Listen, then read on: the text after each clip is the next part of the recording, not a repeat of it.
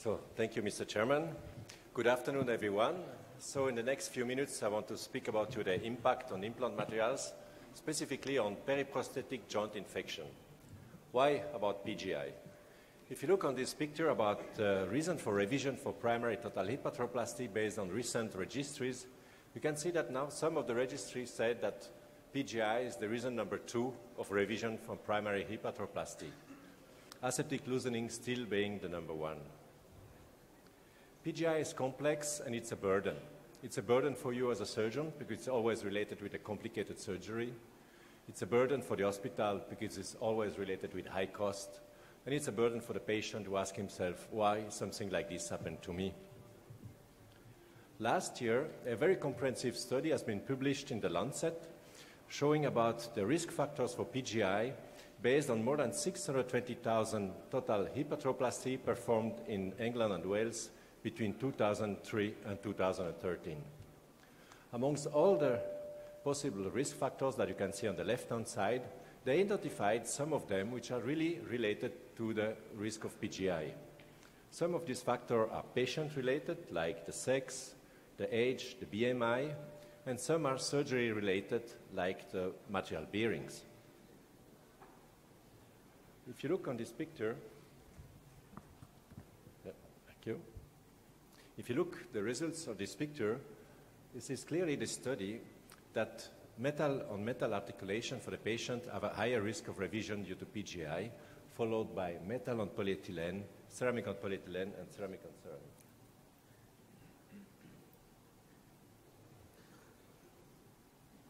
Actually, the same kind of results has been showed in Italy based on the RIPO registries, where you see exactly the same tendency. A decreased risk of infection if you are using ceramic components instead of metal components, specifically about metal on metal. Steve Kurtz in USA also showed a publication based on Medicare patient that having ceramic materials instead of metal, you reduce also the risk of PGI. Actually, the same tendency has been observed also based on registry from Australia and from New Zealand. So I think we can say there's a growing body of evidence that in arthroplasty, we saw clearly that PGI is an important cause for revision. That actually, if you look at the study from Mayo Clinic, it is data that show clearly that the cost for a revision due to PGI is 2 times higher than the cost of revision for revision due to aseptic loosening. And also, the mortality is increased after revision with PGI. So it seems that using ceramic bearings, it has a kind of protective effect due to PGI. Why? I think it's well known now that the hardness of ceramic components is higher than metal, which brings to higher resistance to scratch, better smoothness, long-lasting smoothness, and also low wear. But these surface properties actually may have also some other advantage. One of the advantages is the formation about the biofilm at the surface of the material. This bacterial adhesion is a complex process. It's influenced by the material properties like the topography, the roughness, chemical composition, and so on.